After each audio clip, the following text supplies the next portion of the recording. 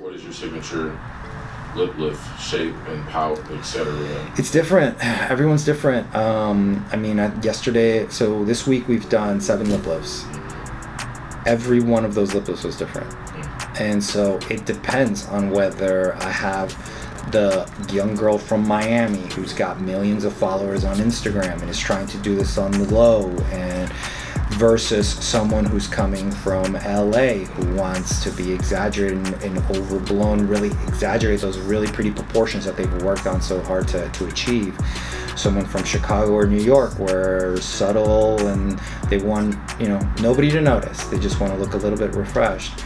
To my, patients who are in their 60s, who are slightly aging face. So I vary what I do. Everything from how much roll they get, how much pout they get, how much volume we achieve, how much tooth show they get, slight changes in the angles that we pick up.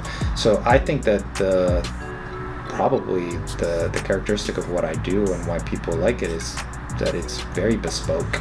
And so it's very much particular to them.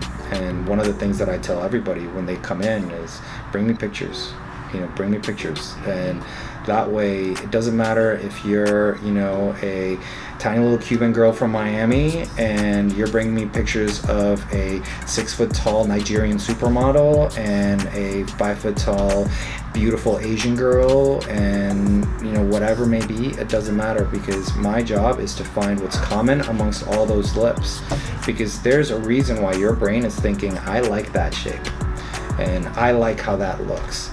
And oftentimes they're very different, all of them, and what we need to find is the one characteristic within all those lips that you like, that then we can either mimic in your lips or we can get you something close. And that's where the bespoke aspect of it is. And so it's not very cookie cutter, and that's probably the hardest thing when I have other docs come in, and a big part of it is I'm telling them, so this is where it gets a little jazzy and you kind of have to go by feel a little bit. And oftentimes, I just kind of look at the patient and they tell me, and I'm like, listen, I think this is going to look pretty or this is not. A couple days ago I had a patient that showed me some pictures where things were really rolled out, and I was telling her, I was like, okay, this looks really good, and I see the common thread. I was like, but I'm just gonna throw this out there. You have really pretty proportions. I think you would look better instead of doing this, we do this and create a pout with a little flare roll on the side, because it's gonna fit your look.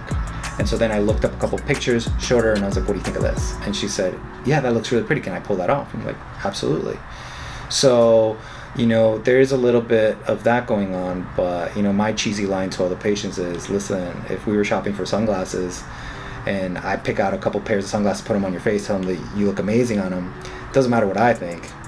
You got to look in the mirror and you got to like the way that pair of sunglasses looks on you. So that bespoke aspect of what I do is, I think, the thing that's hardest to teach, and it's also probably the most important part of it, because the one thing that people comment when they come and they see, they come from Australia, they come from Europe, they come from the Middle East, they come from down the street, is all your stuff looks supernatural and it looks like it fits their face.